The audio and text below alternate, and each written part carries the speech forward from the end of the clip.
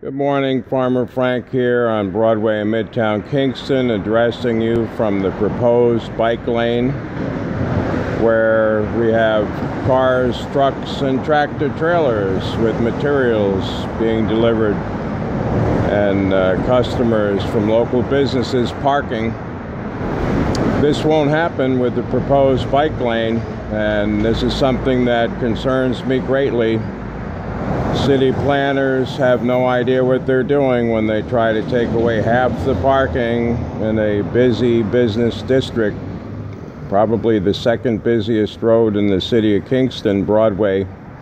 Midtown Kingston, 7/8 of a mile affected. Look into it before you lose it. Gotta use it or lose it. Right now we're using it, right? Going on a couple hundred years, probably more. Broadway is being used. All of a sudden it's going to be abused by the 1%, the one that gallivant and ride bikes. I've been riding bikes on Broadway for over half a century. Hasn't been a problem. I get hit twice, not on Broadway, but as a pedestrian I got run over.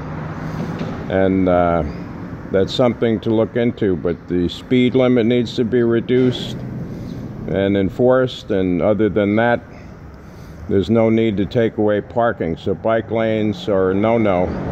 You can ride along with the traffic. They tend to, they talk about reducing the effective speed to 11 miles an hour with the new lights and the backed up bumper-to-bumper traffic. So there's no reason why people can't ride along with the 10 or 11 mile an hour new speed limit and just leave things as they are. Fix the damn sidewalks while you're at it. The place is a mess. Dead trees and garbage. Here goes the bus. Take the bus. But in the meanwhile, think about not destroying local business and taking away half the parking. It's a fool's errand. I'm really pissed off, and I'm not going to let up. We're going to take it to Congress and beyond. This is outrageous, the thought of some 1% swooping in saying, hey, this is the way it's going to be. No, it isn't the way it's going to be. We're taking names like Madame Defarge over here, knitting and crocheting your names into history.